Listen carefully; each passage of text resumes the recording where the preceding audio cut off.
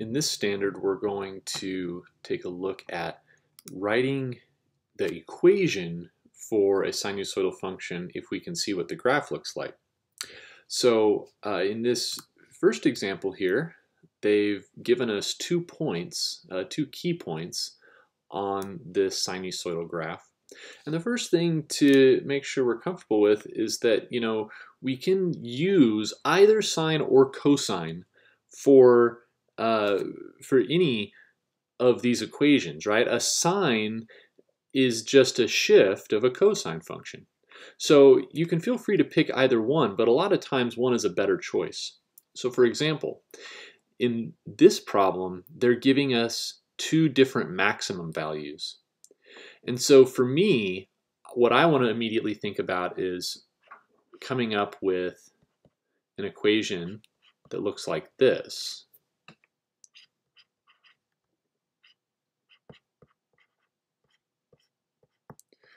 Because cosine, I know its starting place is a maximum.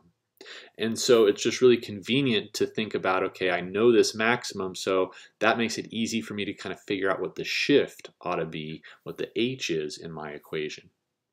All right, but let's go through this systematically here. Let's start with the midline. So y equals k, right? So that's of course going to be halfway between the max and the min. Well, the max is happening up here at 7, the min is happening at 1, so exactly halfway between those would be 4.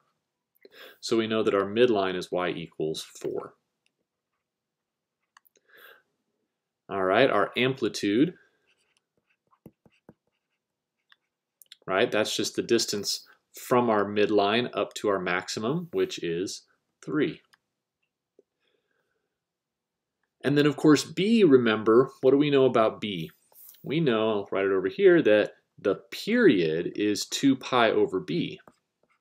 But then if b is what you want to know, then of course you can just solve for b, right? b times p equals 2 pi. So we know that it's also valid to say b is 2 pi over the period. So for us, b is going to equal 2 pi over, and of course the period is just the difference between these 2 maximum values, right? So our period, we'll write right here, period is equal to 4 pi over 3 minus pi over 3, which is equal to pi, right? 3 pi over 3, which is pi, and so that gets stuck right here. So that means that b is equal to 2. And then lastly, h is our shift, and since it's clear that we've normally cosine's maximum is at 0, but instead it's over at pi over 3, so we've shifted to the right pi over 3. So we're going to say minus pi over 3 in our equation. So to put it all together, this will be y equals 3 times the cosine of 2 times x minus pi over 3 plus 4. And remember, since pi over 3 is my true shift, I've got to have it in parentheses with the 2 on the outside, right? Remember, the argument needs to be factored in order to be able to see what the true shift is. All right, we'll take a look at example 2 now. So it wants us to write an equation for this function. All right, so here they give us a maximum and then a minimum value. All right, so let's go through the motions here. How about the midline? So the midline, we are down here at -6 for the min. We're up at -2 for the max, so that must mean the midline's right in the middle at -4. And then that means our amplitude then is 2. Okay, now at this point, Let's talk about the period. This can be a little bit tricky here. So the period, right, I think a common mistake might be just to subtract these two numbers. But we've got to be really careful. All I've done between these 2 points is go from the max to the min. That's exactly half the period. So what we need to do is say we're going to double 1/2 minus -3/2, right? Double the distance between them, and that's going to be our period. So that's 2 times, that'll be 4/2. So our period here is actually 4. So that means B is going to be 2 pi over 4, which is pi over 2. All right, so we can start to write this out now. We have y equals. Now, if I can help it, I kind of like to avoid having to do vertical flips. So if you thought of this as your starting point, then that's fine, but you got to put a negative out front of your equation to indicate a vertical flip.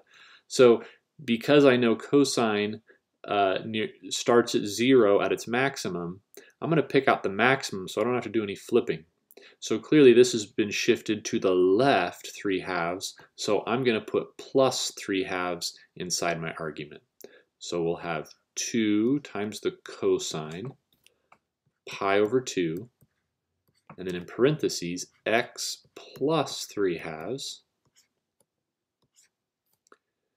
and then minus 4 for that equilibrium. All right, and just so you know, let me just write another possibility. So there's more than one right answer to these. You could have also said -2 times the cosine of pi over 2 times x minus 1/2. So we're thinking of a shift to the right 1/2 minus 4. But since that's at its minimum that's why I have the negative in front.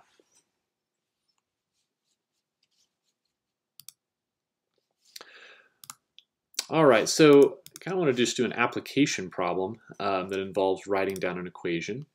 So it says, that involves an equation. We're given it to us. It says the equation describes the height of a person in meters on a particular Ferris wheel after being on it for t minutes. So what they want to know is what is the diameter of the wheel? Okay. Well, if we think about, our Ferris wheel here, the diameter would just be, right, the distance from the lowest point that you ever achieve to the highest point you ever achieve. Okay, so wouldn't that be 2 times our amplitude, right? So for us, 2 times 21 would be 42, and what are we talking about here? Meters, right? 42 meters. All right. In part B, it says, what is the highest that a person will get off the ground? Okay, well, presumably people's feet aren't dragging against the ground at the bottom, right? So it's up some, isn't it? And that's reflected in this 29. So what we know is that since 29 is the midline, right, that's exactly halfway between the lowest and the highest point. And then from the midline up to that highest point, we know must be 21 because that's the amplitude. So we can just take 29 meters plus the 21 meters, which gives me 50 meters off the ground. All right, and then the last question here says, how long does it take a person to make one complete revolution? Okay, and I'm afraid that I can't get both the, so let me just write down the equation here. Since I can't see it, h of t is equal to 21 sine 2 pi over 3t plus 29. So how long does it take a person to make one complete revolution? Well, making one complete revolution, that's what our period is, right? And so we need to know what our period is, but we know that that is 2 pi over our b value, which is 2 pi over 3. But that's just 2 pi times the reciprocal of our b value. But of course my 2 pi's cancel, and so that tells me that it takes 3 minutes to make one complete revolution.